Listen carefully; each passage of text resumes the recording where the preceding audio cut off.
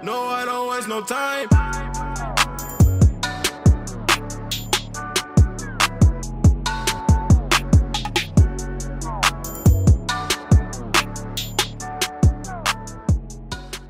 How you doing, guys, and welcome back to a new video. For those of you that are new to the channel, my name is Joshua Daniel George, a social media marketer and online coach. I have my own advertising agency called Brandpreneur, and I also have my own education business where I teach you guys on basically how to do the same. So how to start your own agency, how to get clients, how to do the outreach, how to get the results for the clients so that you too can live life on your own terms. And in today's video, I want to discuss a topic that I don't really see a lot of people talking about, and that is understanding the metrics in order to calculate the return on investment for your clients. So I understand it's not the fanciest of topics, but I do think it's very, very important, especially when you're getting results for your clients, to know exactly how much money you're actually making them. So whether you're focused on e-commerce or lead generation, there is an investment that the client makes in you, which is the retainer, and then there's also an investment in terms of the ad spend. So they invest into ads. So side note, it's common now, almost everyone knows that, but if you're just starting out with social media marketing, know that you do not pay for the ads, okay? So the client pays you for your service in the form of a retainer. It's common that that retainer takes place, prior to the service, so you get paid upfront for, the 30 days that follow, basically. And then the client attaches his or her credit card to the ads manager, to their ads manager, so their business manager, their ads manager, etc., has got their credit card or payment method attached to it, so that you do not you do not pay for the ads. The client pays for the ads with his card. So questions like, do we, put the money up front for the ad spend and then bill them after that? Also, that is not the case, okay? So you receive the retainer on the front end, you run the ads with their credit card and their ad spend, and then the aim is to get them a return on total investment. So if you're, let's say, because we've got the whiteboard up here, let's say your retainer is £1,000 and they've got 1,000 ad spend, so just call this spend, and we want to get them a 2x ROI. That means that they've invested 2,000, so 2k, and if we want to get them a 2x ROI, that means that we need to get them 4k, right? So with the 1k in ad spend, we need to get them 4k back, which is a return on ad spend, so a ROAS of 4, okay? And that is just very, very important to understand going forward, because again, another very common question is, okay, well, if my retainer is 2,000, as a weird pound sign, there we go.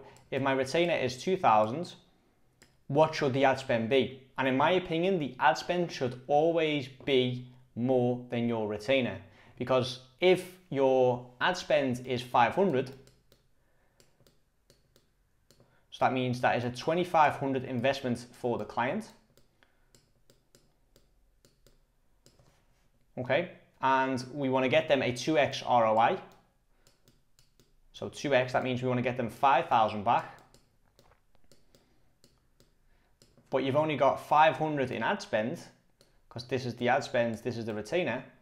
That means that you need to get them a 10x return on ad spend, which is, very, very difficult to, well, not very, very difficult, but it's, it's definitely up there. It's not something that when you're starting out is easy to achieve.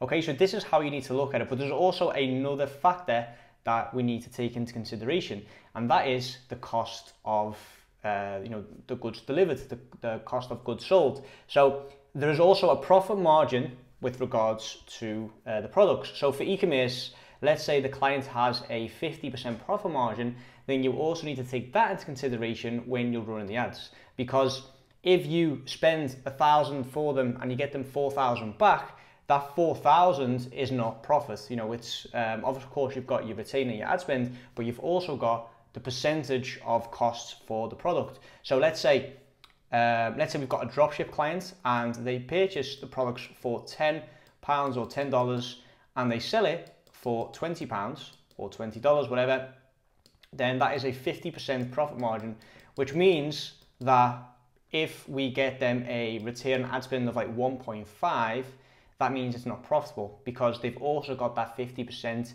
cost margin, if you will. Okay, so how do we calculate all this and how can we make sure that the client is getting an actual return on investment? Because it's not only our retainer, it's not only our ad spend, it's also the percentage of the purchase conversion value that is, their costs. So the way we can do this is we can basically reverse engineer. Let me just wipe all this out. Reverse engineer what we've got and see, okay, is this actually profitable? And for this, we do need to know what their profit margin percentage is. So it's very, very important that you ask the client, what is your profit margin, okay? It's not a weird question. I understand that maybe when you're starting out, you think to yourself, okay, is that something that the client wants to give us?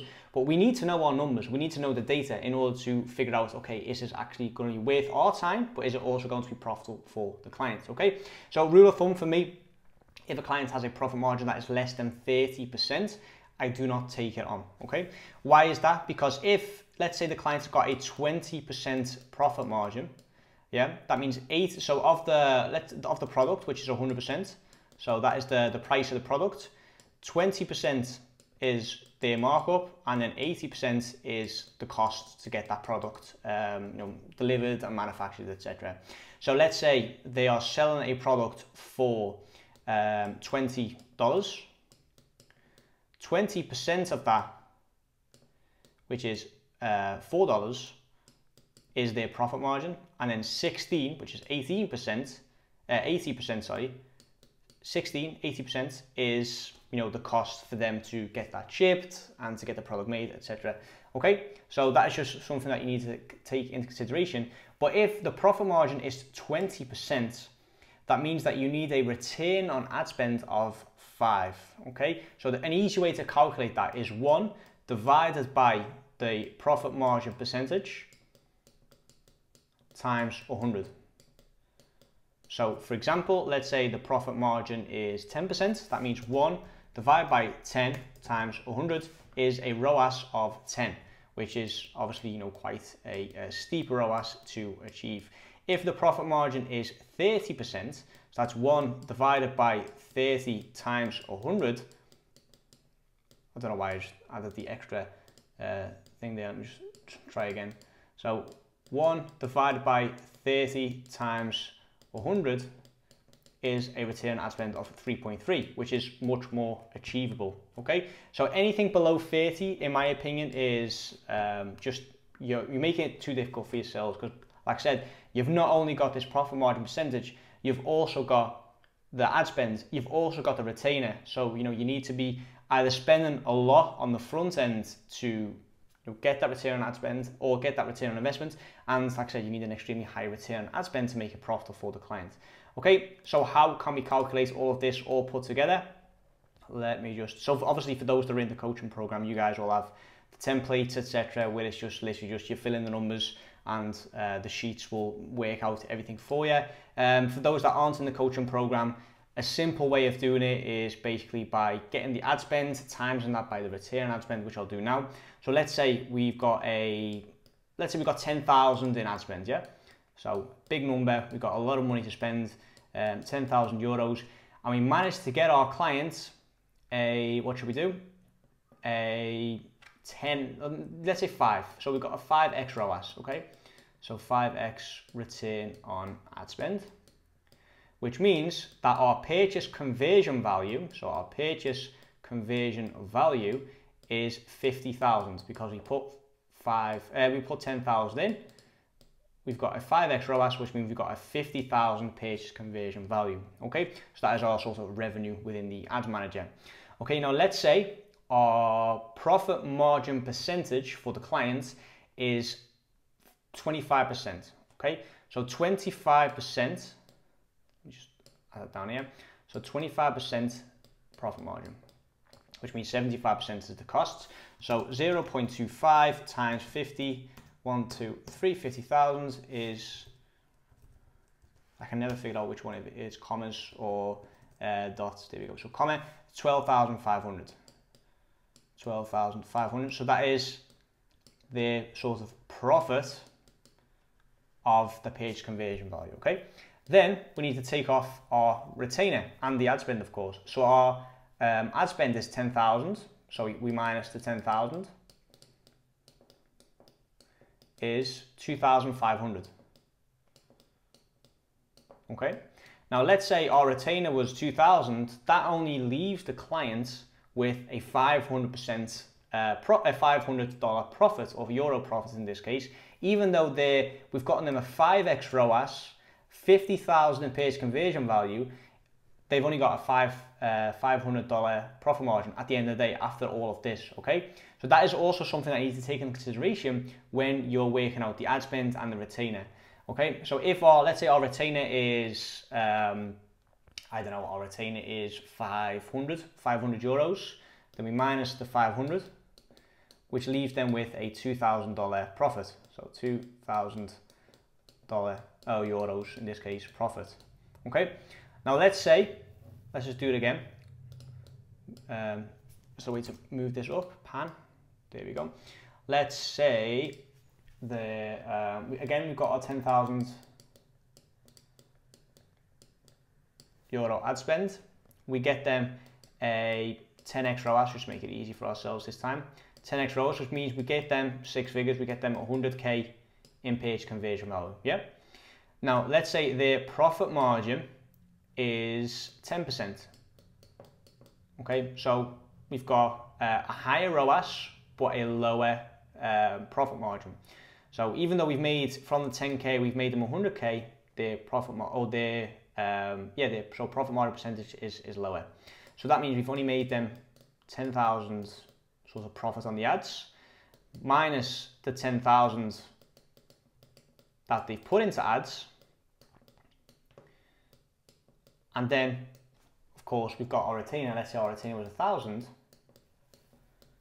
is actually a loss of $1,000. So see how easy it can be to get them very high revenue numbers, but actually get them a loss, or basically get them to lose money on the back end, just because you didn't work out the actual return investment for the client and also take into consideration the profit margin percentage. As you can see, it can really quickly become extremely difficult for you to get a good return on investment if you don't know your numbers properly. Now let's say this wasn't 10%, this was actually 50%, which means that of the 100k, 50k was profit minus the 10k ad spend is 40k. Let me just quickly do it like that. And you've got that's 40k minus your retainer of 1k actually leaves them with 39k profit. I know that was a bit messy, but just to make it understandable for you guys, exactly same numbers, exactly same result, but because they've got a higher profit margin, it's much more profitable for them.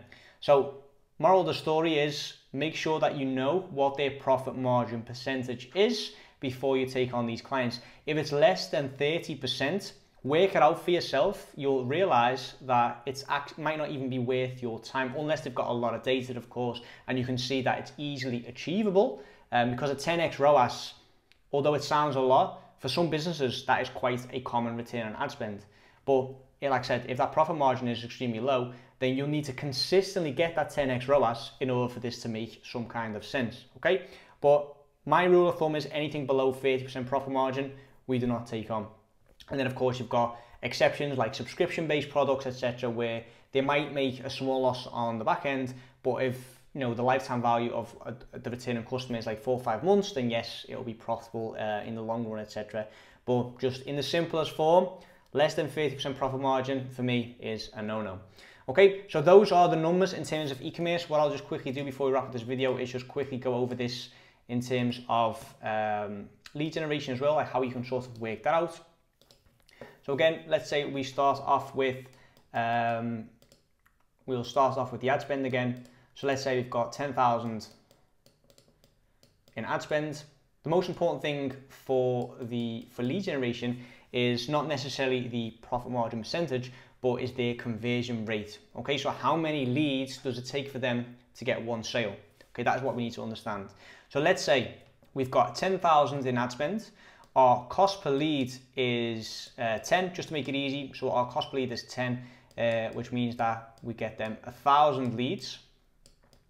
And again, like I said, for those in the coaching program, you guys have all the templates and all the scripts, etc., and the sheets that automatically calculates all of this. So don't worry about that. It's added to Teachable, to Lifestyle Design.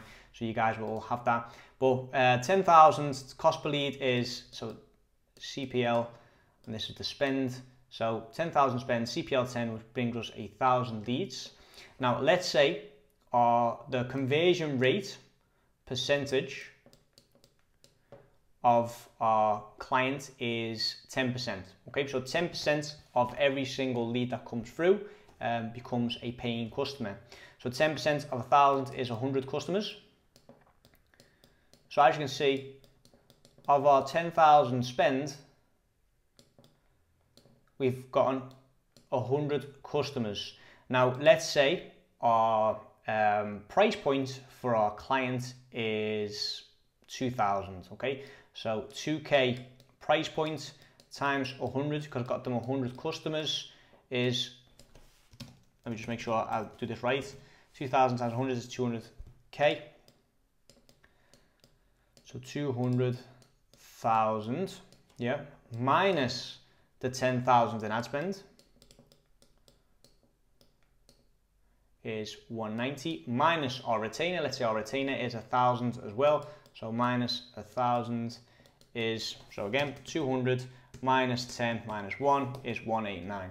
So $189,000 we've made in this particular example for this client. Now let's say the conversion rate is not 10%, it's 1%. Now let's see what happens then. So 1% of 1,000 leads is 10 leads, 10 paying customers, sorry, times a 2,000 product is 20K rather than 200K, so just knock off the zero there. Minus the 10K in ad spend is 19, minus the 1K in retainer is 18K in profits basically for this client. So as you can see, the conversion rate for lead generation is extremely important. I need to find the right balance between price points, cost per lead, amount spent, and of course the conversion rate to make sure that this is profitable for the client. Okay, so hope you guys got something out of this. Hope you now understand better how you can get a return on investment for your customers. Like this video if you got something out of it. Comment down below if you have any questions regarding profit margins, starting your agency, etc., or just send me a message on either Instagram or Facebook. Subscribe to the channel for more, and I'll see you all in the next video.